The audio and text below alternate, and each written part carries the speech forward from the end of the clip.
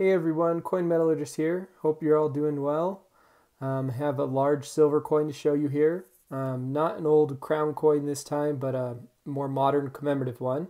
This is a Olympic commemorative from Canada for the Montreal Olympics in 1976. And this one is the first one I'm showing you, but I have four of these commemoratives from this Olympics that I'm going to be showing you here in the next month or so. This one's a $5 silver piece, so it is sterling silver. It is encapsulated and in wonderful condition. Really happy with it because I was able to get this at spot price, which is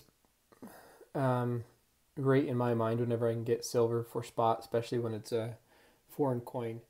But this coin weighs 24.3 grams. It's 38 millimeters in diameter, so similar in size to a British crown.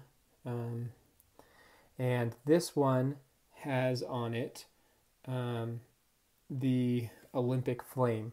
So I thought this was a good one to show for the first one of these, and it's the 21st Olympic there, I think.